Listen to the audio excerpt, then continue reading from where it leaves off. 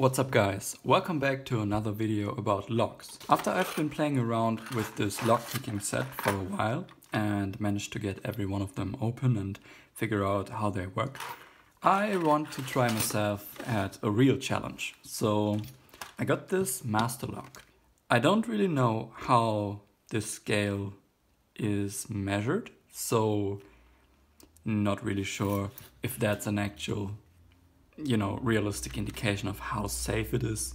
So you'd imagine 10 would be unpickable, but probably that's not the case.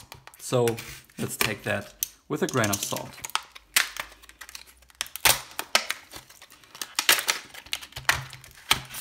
We take that away.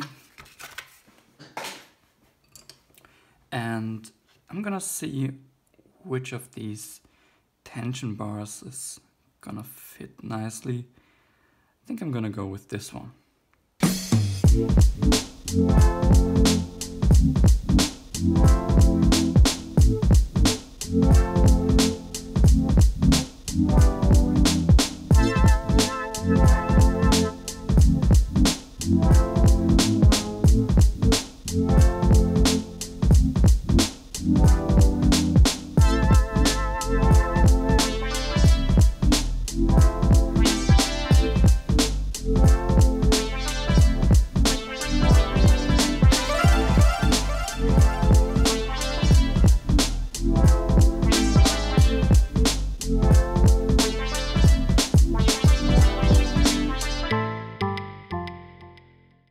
Let's bring the camera a bit closer.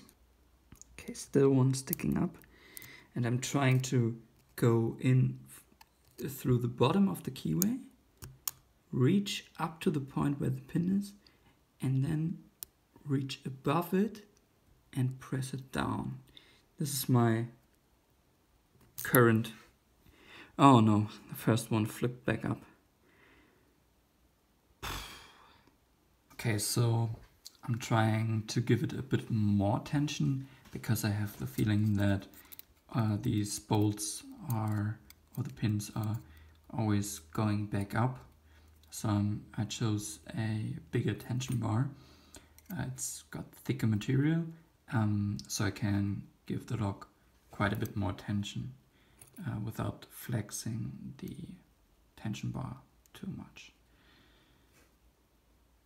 So let's see, and I'm gonna use this tool here because I think that for now I went for the key, took a look at that. It's maybe a little bit cheating, but two of them have to be pressed down quite a bit and one of them has to be up, and I think with the randomness of this key, of this tool, I can maybe get them to randomly lock.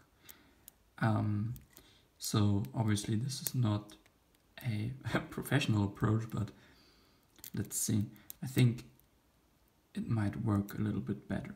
And I'm now having some difficulties to push it back in, so I'm switching the sides so I can push it in and force the pin to go down.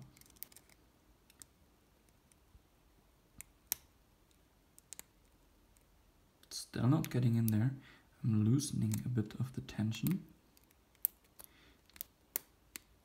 There we go, I can go a little bit further. And there we got the lock. This is really cool. So this helped me quite a lot.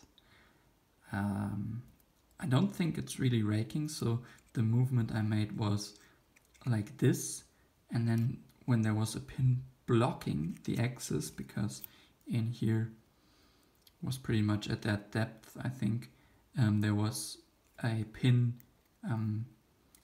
not allowing my tool to go any further, and with that sort of angle here, or the slope, I could just push through that and force the pin to go down. And I found that I always, with this one, I had the problem that I'm getting stuck against that pin, and I need to go down really quite a lot to reach over that pin. So anyway, I'm gonna try to single pin pick again.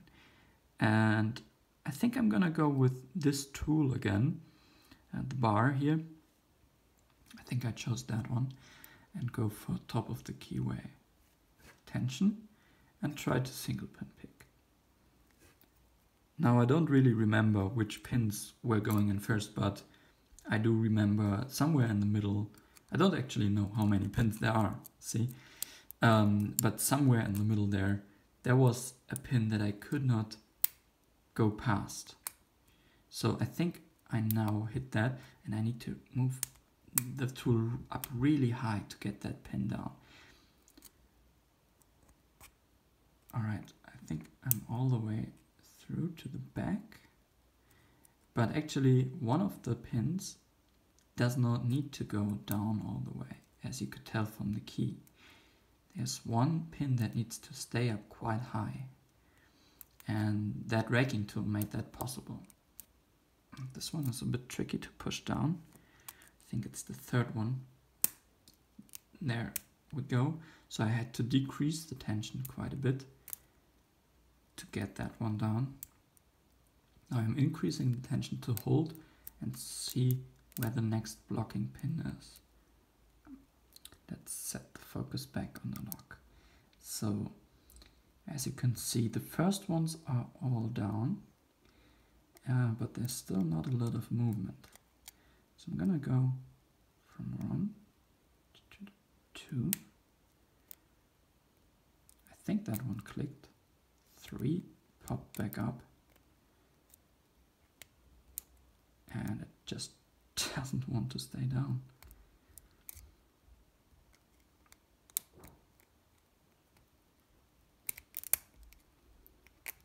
Okay, I'm gonna try to use a bit more force, and there we go. That was the one that I was talking about.